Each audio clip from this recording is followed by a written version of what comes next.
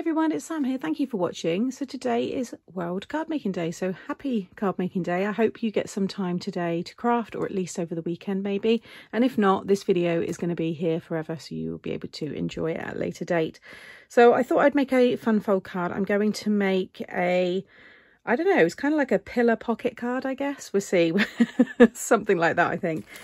I'm going to be using the gorgeous Autumn Whisper collection. I've used this a few times now. This is in collaboration with Mental Health UK, and I thought with it being World Card Making Day, and card making is a real mindful thing to do. We do it to relax. We kind of zone out. We're in our own little world. So I thought it'd be a really nice collection to use today as well. So I'm going to be focusing, I think it's just the paper pad I'm actually using, but there is loads in this collection.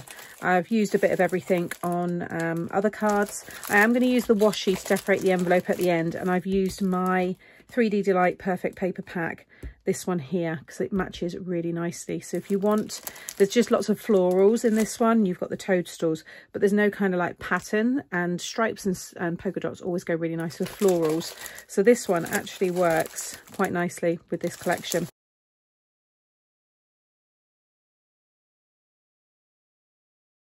So I've already gone ahead and cut everything. So I'll go through. There's not too much to do. There's only a little bit of scoring, and that's to make the little pillars for the back. So you're going to want to cut yourself 2 pieces of 6 1/4 by 3. Along the 6 1/4 side, you want to score at every 1 1/4. So 1 1/4, 2 1/2, 3 3/4, and 5. Do that twice. You'll then want a piece of 5 by 7, so that's the size of my card, and this will go into a 5 by 7 envelope. I've then got this piece here, which is 4 3/4 by 6 3/4, and then I've decided to use this gorgeous pattern paper from the pack, and this is 4 1/2 by 6 1/2. Then for your little card inside, so this is what sits in the pocket. This is a piece of 11 by 3 1/2. Along the 11 inch, you want to score at 5 1/2. So just right down through the middle and fold and burnish that. And then to decorate this, I've got this piece here, which is 3 1/4 by 5 1/4. And then that's where I'm going to use this gingham print here to go on top. So this is 3 by 5. And then to make the little pocket, you're going to want to cut yourself a piece of 5 by 5. And you're going to pop it in your trimmer and cut it on the diagonal so you get your triangle. You then want to cut yourself a piece of 4 1/2 squared, and again on the diagonal cut it in half, and that will sit over the top. And then you'll want to cut yourself a piece of 4 inch squared. Actually, I went just over, it was like 4 1/8, and then again on the diagonal cut that in half, and that will sit nicely on top, and you get your equal mats and layers there.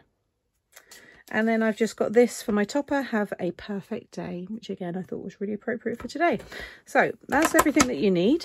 So you want to fold and burnish these ones here. So these are the pillars. Now you can do them the whole height of the card if you want. So you could cut this so that it is, what was the measurement of this? 6 1/4 by 7. But I think this is enough just to support the back of the card. Now on one of the sides, you just want to take a little slither off, and then on that same section, you're going to just cover that in glue. Okay, and then fold it over so you've got one and then one with glue facing you, and then fold that one over. By taking that little bit off, just means we're getting a more true square tube, like so. So do that twice, and you're going to stick these behind this piece here. I'm adding my glue along the join side because that's nice and strong, and then I'm going to pop this right down into the corner like so, and then again down in the other corner. Give that a minute to dry, and what I would suggest you do is just hold it up and make sure it stands up, so make sure they're flush with the bottom.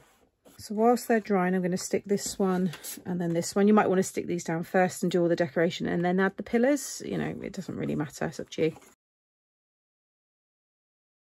Okay, so that's everything stuck down. Now, the measurements for these I done specifically so that when it folds flat, they will join in the middle, so that will all fit in your envelope. And then you just lift those up and then you can display the card. I mean, you could fan them out a little bit like that. That looks quite nice actually. Maybe I'll change it a little bit.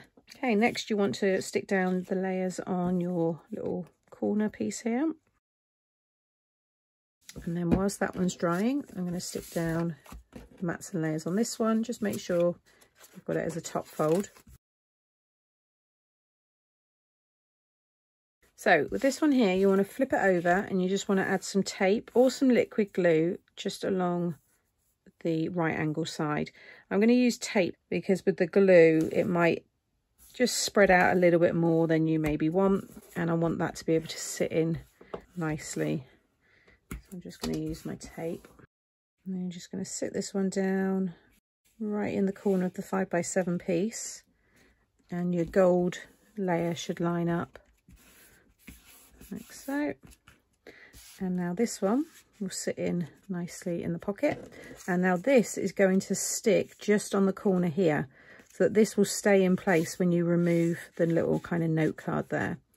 Bring it down a little bit, make sure it's in the middle, just bring it across a bit there.